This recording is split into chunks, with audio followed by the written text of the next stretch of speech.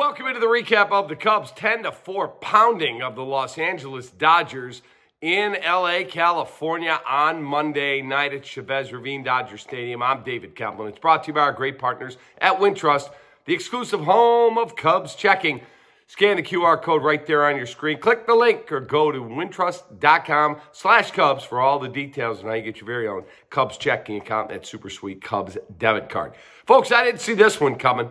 Kyle Hendricks against Walker Buehler. I know Buehler hasn't been great since he had Tommy John, but he's back pitching for maybe the best team in baseball. They certainly have enough talent to be the best team in baseball. And Hendricks, while he wasn't great and didn't record the win because he didn't go a full 5, kept his team in the ball game, and the Cubs jumped Buehler early. Cubs scored early and often in this rout.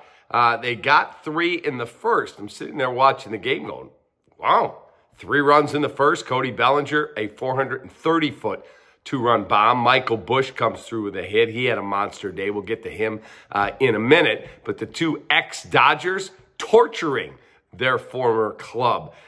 Busch 4 for 5, a home run, 3 RBIs, scored 3 runs. Cody Bellinger had, as I said, a big night. I'll give you his numbers in just a sec here. Bellinger, 2 for 4, a home run, 3 RBIs. And then pitching-wise, Hendricks gave you 4 1/3 innings, 4 hit, 2-run baseball, 2 Ks, 4 walks. The walks got him in trouble, and they ended up yanking him in the 5th inning when he loaded the bases for the 2nd time.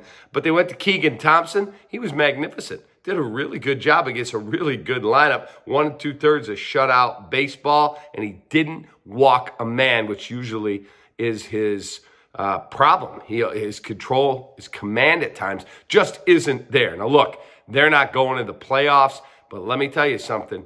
That is a quality win. 74-70. I'd like to see them finish in 2nd place in the division because here's the reasoning why.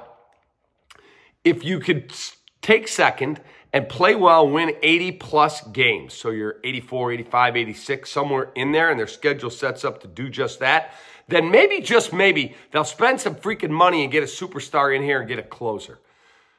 23 blown saves. I've screamed it from the mountaintops. If you could, those led to 16 losses. 16 of them that you had the lead and you blew.